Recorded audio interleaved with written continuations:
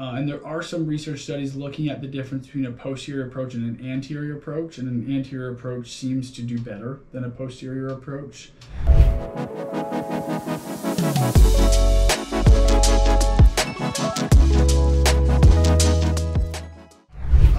I think PPP does work a lot better than the just plain D5 in patients that will require less treatments.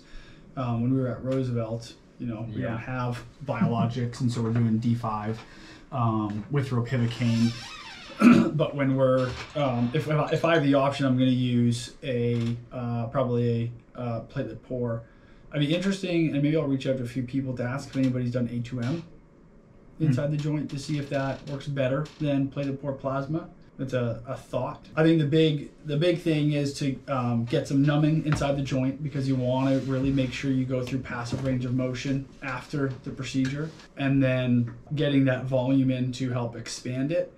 And there are some research studies looking at the difference between a posterior approach and an anterior approach, and an anterior approach seems to do better than a posterior approach. So basically, you're taking the needle and you're threading it in between the coracohumeral ligament and the long head of the biceps tendon. And then when you do your injection, you're still going intra-articular with it, but it's having a more acute effect on that coracohumeral ligament and those anterior ligament complexes. But I have personally found it to be a tougher injection to do, but it seems to, at least in the literature, do better. I think the other thing that sometimes gets overlooked is the suprascapular nerve.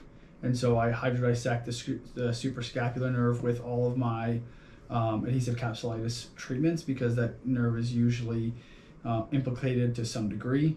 And then the other thing is, there is almost always even though it's idiopathic, there's almost always an underlying shoulder pathology that started it. And it's usually a rotator cuff tear.